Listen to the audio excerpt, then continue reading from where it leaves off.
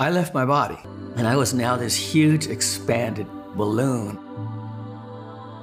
It was the most exhilarating feeling, like somebody was pouring honey all over my brain, and it was running down through all my nerves.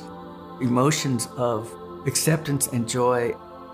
That was your vibration, that you were just this exuberant, overwhelmingly happy, joyful being. And you were home. It was just absolute ecstasy. There was another thing that was going on, and it was this knowledge. It's like all this knowledge is scripted on the universe. All you have to do is think about a subject and it just floods in. I remember as a kid in college, you had a thing called a microfiche. You bring that thing up on a screen, and then if you spun it, then the pages would just flash by. And that's what it was. It was just coming super fast. And there was just this flood of information. The whole script of a human being. It's all there on the skein of time. Nothing was impossible in that realm.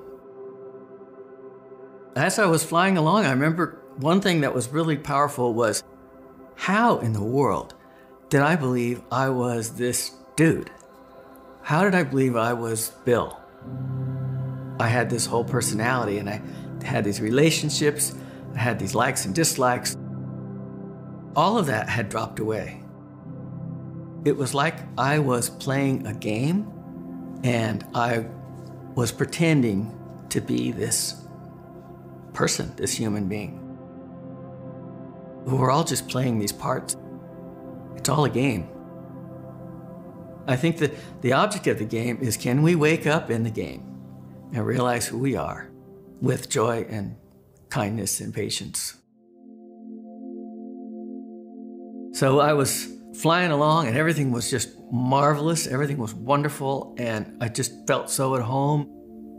And then all of a sudden, I landed in a place that was solid.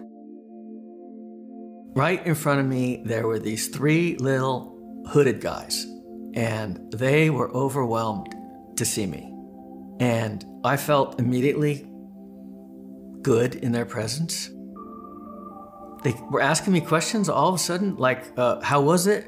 What did you see? What did you learn? What can you tell us?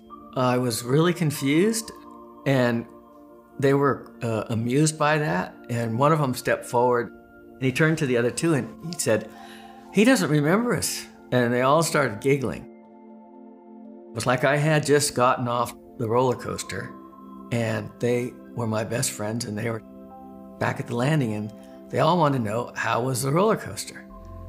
And I hadn't really gotten my wits about me to tell them.